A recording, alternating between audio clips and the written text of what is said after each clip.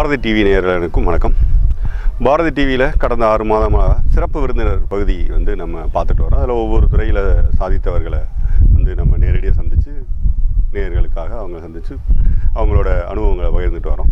அப்படி இந்த அடிப்படையில் இந்த சிறப்பு விருந்தினர் நிகழ்ச்சியில் இந்த தடவை நம்ம பார்க்க போகிறது எப்படின்னா, பார்க்க போகிறவரை பற்றி இன்னும் ஒரு இன்ட்ரடக்ஷன் கொடுத்துட்டே சொல்லலாம்.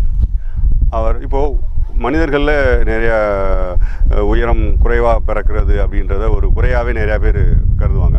ஆனால் உயரம் குறைவாக நான் பிறந்திருந்தாலும் நாட்டுக்காக நான் போய் மெடல் அடிச்சுட்டு வரேன் அப்படின்னு, மெடல் அடிக்க என்னால் முடியும் அப்படின்னு ஒரு சாதிச்சு காட்டின ஒருத்தரை தான் நம்ம இன்றைக்கி பார்க்க போகிறோம். அவர் வேறு யாரும் இல்லை, நம்ம உசிலம்பட்டி பக்கத்தில் இருக்க மாதரையை சேர்ந்த திரு கணேசன் அவரால் தான் பார்க்க போகிறோம்.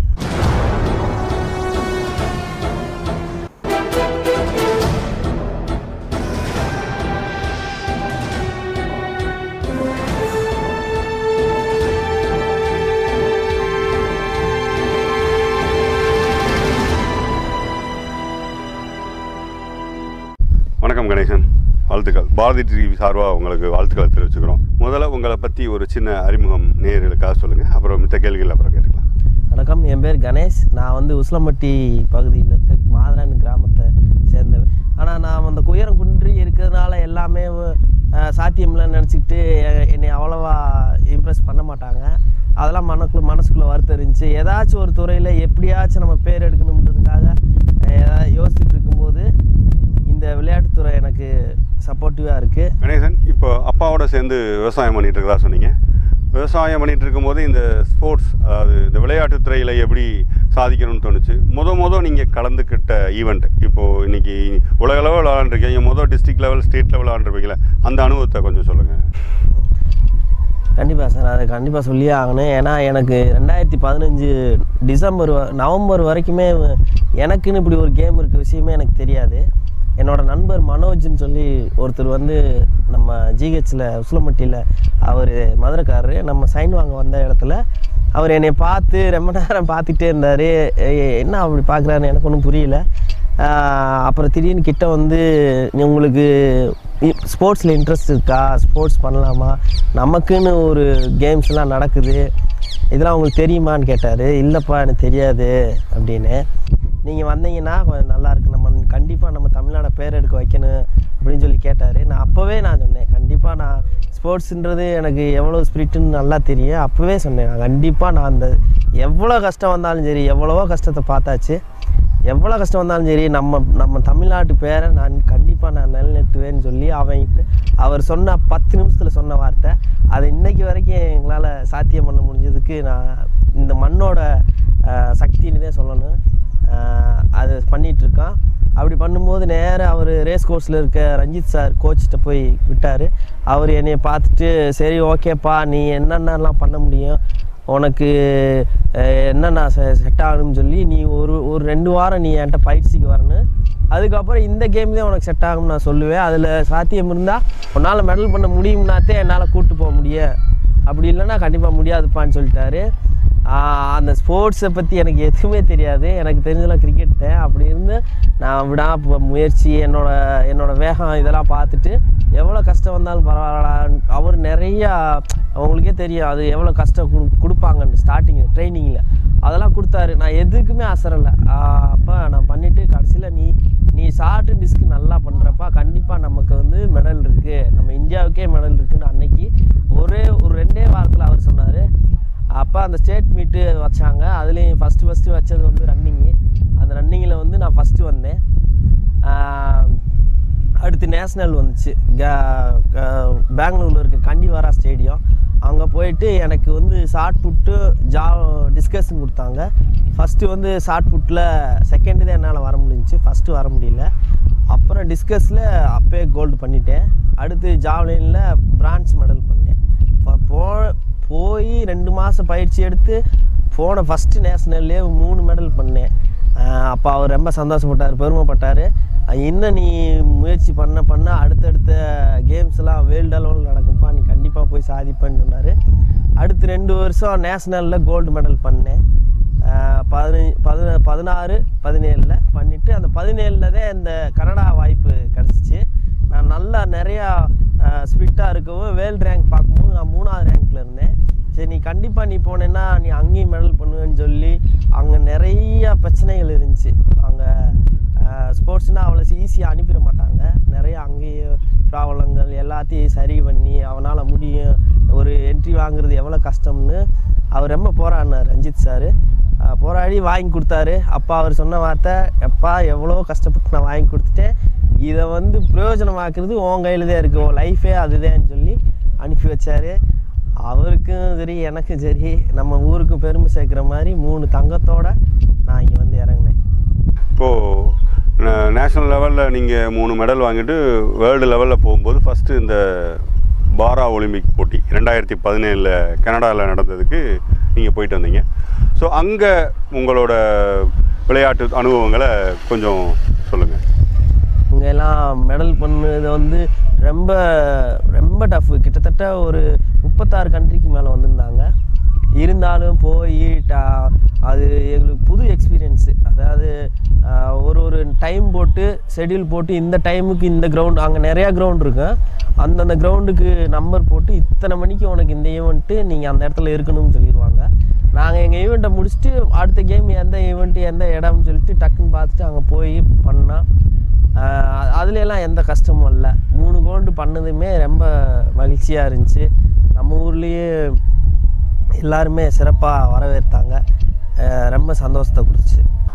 முதல்ல கனடாவில் போய் பாரா ஒலிம்பிக் போட்டியில் 3 பதக்கங்கள் வாங்கிட்டு நம்ம உசிலம்பட்டி மண்ணுக்கு நீங்கள் வந்து இறங்கும்போது எனக்கு ஞாபகம் இருக்குது, நாங்களே வந்து எடுத்துருக்கோம் செய்தியாளர்ன்ற அடிப்படையில். பஸ் ஸ்டாண்டில் பஸ்ஸில் இறங்கி வரும்போது உங்களுக்கு எப்படி மனநிலை எப்படி இருந்தது, மக்களிடம் வரவேற்பு எப்படி இருந்தது, நண்பர்கள் உறவினர்களில் எப்படி உங்களுக்கு வரவேற்பு இருந்ததுன்றதை பற்றி கொஞ்சம் சொல்லுங்கள். அது இங்கே பண்ணி வந்து நான் சென்னையில் வந்து இறங்குனதுமே சொல்லிட்டேன், இந்த மாதிரி நாளைக்கு காலையில் நான் வந்துடுவேன். எல்லாம் கொஞ்சம் சந்தோஷத்தோடு இருந்தாங்க. ஏன்னா எப்படி இருக்க போகிறேன், என்ன நிலம எதுவுமே அவங்களுக்கு தெரியல. அப்புறம் இங்கே நான் காலையில் வந்து நம்ம எப்பயும் இறங்கும் போது, ஆனால் இங்கே அவங்க பண்ணி வச்சிருந்த விஷயம் எனக்கு தெரியவே தெரியாது. பார்த்தா மாலை போட்டு எல்லாம் பண்ணி கொட்டெல்லாம் முடித்து வேட்டு போட்டு அது எனக்கு மன மகிழ்ச்சியாக நான் மெடல் பண்ணதை காட்டிலையும் ரொம்ப சந்தோஷமாக இருந்துச்சு. ஏன்னா இந்த உசிலம்பட்டியில் என்னை யார் எப்படி பார்த்தாங்கன்னு சின்ன வயசுலேருந்தே பார்த்துருக்கேன். ஆனால் இப்படியும் பார்ப்பாங்கன்ற விஷயம் இங்கே வந்த முன்னாடி தான் தெரியும். இதுக்கு நான் நம்ம உசிலம்பட்டி மண்ணில் இருக்க எல்லாருக்கும் நான் நன்றி சொல்கிறேன். நிறையா பேர் வாழ்த்து சொன்னாங்க, லட்சக்கணக்கான பேர் எனக்கு வாழ்த்து வந்துச்சு. இதெல்லாம் நான் ஏதோ புண்ணியம் பண்ணியிருக்கேன்னு சொல்ல முடியும். இந்த மண்ணில் பிறந்ததுக்கு நான் பெருமைப்படுறேன். கணேசன், இப்போது பாரா ஒலிம்பிக்கில் 3 மெடல் வாங்கிட்டு வந்தப்போ உங்கள் ஊரில் நடந்த நிகழ்வை பார்த்து ரொம்ப ஒரு எப்படி சொல்ல தத்ரூபமாக பதிவு பண்ணீங்க. இப்போது முதல் முறையாக நீங்கள் நாட்டுக்காக உலக அளவில் நடந்த இந்த போட்டியில் ஜெயிச்சுட்டு வந்ததுக்கப்புறம் உங்கள் மனநிலை எப்படி இருக்குது? இப்போ எதுவும் ட்ரைனிங் எடுத்துகிட்டு இருக்கீங்களா? அதை பற்றி கொஞ்சம் சொல்லுங்கள். அதுக்கப்புறம் வந்து இங்கே பாராட்டு விழா எல்லாம் பண்ணவுமே சிஎம்முக்கு தெரியப்படுத்தினோடனே இந்த மாதிரி மெடல் பண்ணிட்டு வந்துட்டா எங்கள் ஊரில் இருக்க ஒரு பையன் அப்படின்னு சொல்லி இங்கே இருக்கவங்க என் முகம் தெரியாத உறவுகள் எல்லாம் பேசி சிஎம்கிட்டே அப்பாயின்மெண்ட் வாங்கிட்டு தமிழ்நாடு விளையாட்டுத்துறை ஆணையத்தில் மூலியமாக என்னை கூப்பிட்டு போய் சிஎம்மை பார்க்க வச்சாங்க. அவர் வந்து ஒரு கோல்டுக்கு 5 லட்சம் வீதம் எனக்கு 15 லட்ச ரூபா கொடுத்தாரு. அதில்வே நான் ரொம்ப மன மகிழ்ச்சியாகவும் திருப்பி அடுத்து பயிற்சி எடுக்கவும் இருக்க பிரச்சனையெல்லாம் முடிச்சுட்டு பயிற்சி எடுக்கவும் உதவிகரமாக இருந்துச்சு. அதுக்கப்புறம் ஏசியன் கேம் வந்துச்சு. ஏசியன் கேமுக்கு வந்து செலெக்ஷன் ட்ரையல் வந்து பாரிஸில் வச்சுருந்தாங்க. அங்கே போய் செலெக்ஷன் போய் குவாலிஃபை பண்ணோம். இருந்தாலும் அங்கே வந்து என்னோடய மெயின் ஈவெண்ட் வந்து டிஸ்கஸ் வந்து இல்லாதனால அந்த ஏசியன் கேம் என்னால் போக முடியல. அதுக்கப்புறம் விடாமுயற்சியில் இப்போ வரைக்கும் பயிற்சியிலே இருந்தேன்.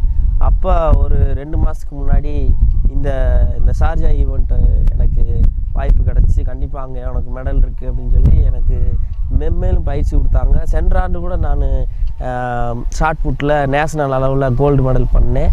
அது இன்னொரு ரெக்கார்ட் பண்ணி வச்சுருக்கேன். டிஸ்கஸில் ஏற்கனவே இந்த 3 வருஷமும் ரெக்கார்ட் பிரேக் பண்ணி வச்சுருக்கேன். இந்தியாவில் யாருமே இல்லை, எல்லாமே நான் தான் பண்ணி வச்சுருக்கேன் கோல்டு மெடலு. அதே மாதிரி இந்த ஷார்ஜா ஈவெண்ட்டுக்கு வந்து போகிறதுக்காக விடாமுயற்சி கடுமையான பயிற்சி கொடுத்தாரு. அதிலே பயிற்சி பண்ணோம். நம்ம மதுரை ரேஸ் கோர்ஸில் தான் பண்ணோம். கடந்த வாரம் ஷார்ஜாவில் நடந்த போட்டியில் கூட போய் 3 வெங்காயம் வாங்கிட்டு வந்திருக்கீங்க. அதை பற்றின உங்களோட அனுபவங்களை கொஞ்சம் சொல்லுங்கள். கடந்த வாரம் 10 to 16 ஷார்ஜாவில் ஐவாஸ் கேம் ஒன்று நடந்துச்சு. இது வந்து 2 வருஷத்துக்கு ஒரு தடவை நடக்கிற கேமு. அந்த வேர்ல்டு சாம்பியன்ஷிப் மாதிரியே இது வேர்ல்டு சாம்பியன்ஷிப் தான். இது 2 வருஷத்துக்கு ஒரு தடவை நடக்கிறது.